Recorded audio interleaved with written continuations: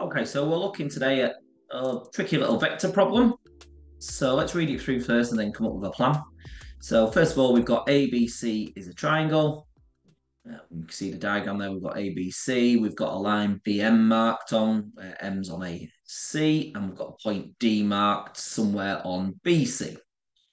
And then it says the vector B to A is the vector A. So I'm just going to mark that on so I know don't get my directions wrong. So I know going that way is the vector A, and B to C going this way here is the vector C.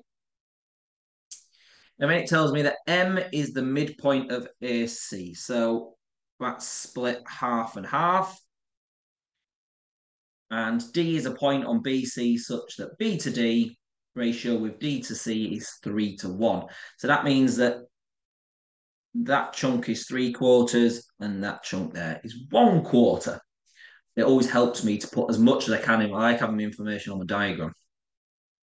And then the last point is E is a point on BM, so it's somewhere on BM, such that AED is a straight line. So if I draw AED in,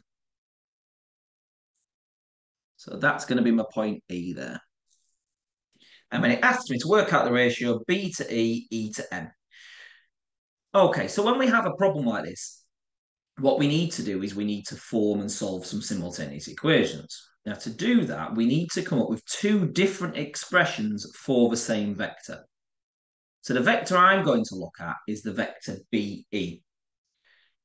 And I need to do two different routes around the diagram to get BE. I then can look at them two expressions, and from there I can form my simultaneous equations. Well, the first route to get from B to E is a very straightforward, straight down here. Now, I know that BE is some multiple of BM. And BM is a vector I can write down. I need to know what AC is first. So I know that AC is going to be minus A plus C. Okay. So then A to M is a half of that. So then B to M is the vector A plus a half of AC. So BM is the vector A plus a half of the vector AC, which is minus A plus C. And simplify that, we'll get a half A plus C. And now the vector BE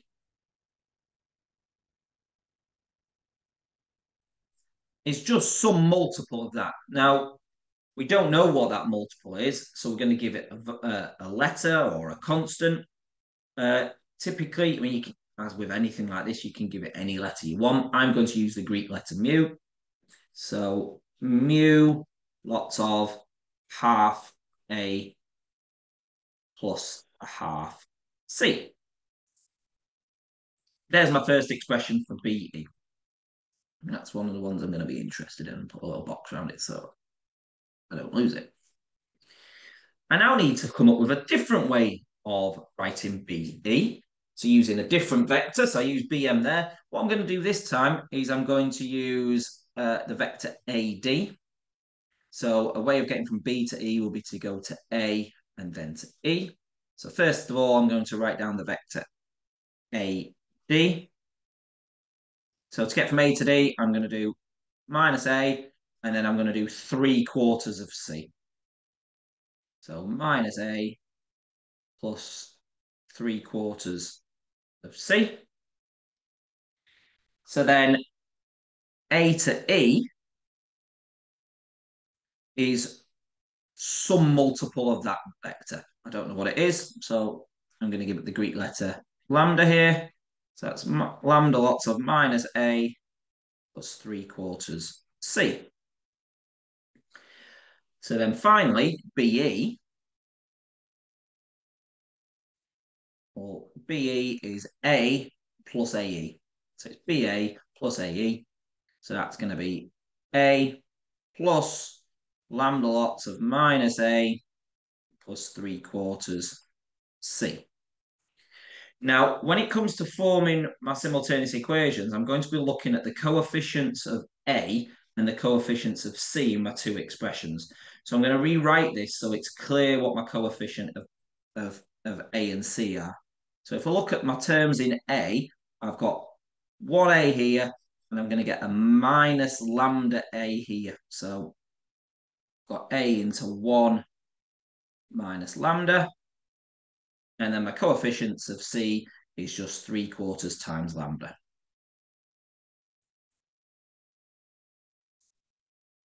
And that's my second expression there.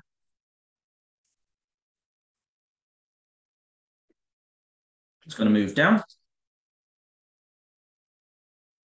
Now I'm going to use these two expressions to write down two equations in lambda and mu. So if we look at the coefficients of a, first of all, I know that a lots of 1 minus lambda here, and I've got a half mu lots of a here. So because these expressions are both for BE, they've got to be the same. I've got to have the same amount of A and the same amount of C. So I know that half mu is going to be equal to 1 minus lambda by looking at my coefficients of A. And if I now look at my coefficients of C, I've got a half mu in this expression, and I've got 3/4 lambda in this expression. So I know that a half mu is equal to 3/4 lambda. And if we look at these, I've got a half mu and a half mu, so I can substitute one into the other. So I can then write 1 minus lambda is equal to 3/4 lambda.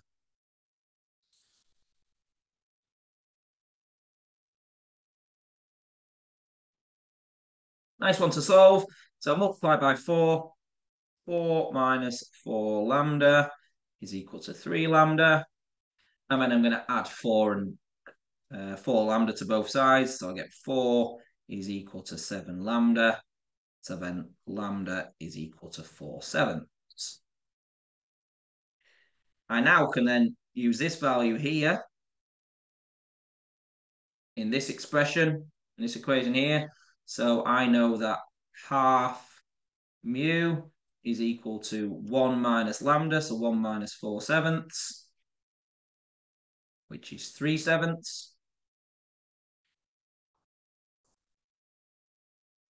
So if a half mu is equal to 3/7, then mu is equal to 6/7. Now, if we go back to our expressions, let's move my page down. I know that BE is mu, that's my constant here, lots of BM. So that's told me now that BE is 6/7 of BM. So that bit there is 6/7. So that means this bit here must be 1/7. And I'm thereabouts now. I need to write down the ratio. So if I go back, I've got some space. I know then that the ratio of BE to EM is 6/7 to 1/7. Shouldn't really write them as fractions, so let's cancel out my denominators. 6 to 1. And there's our answer.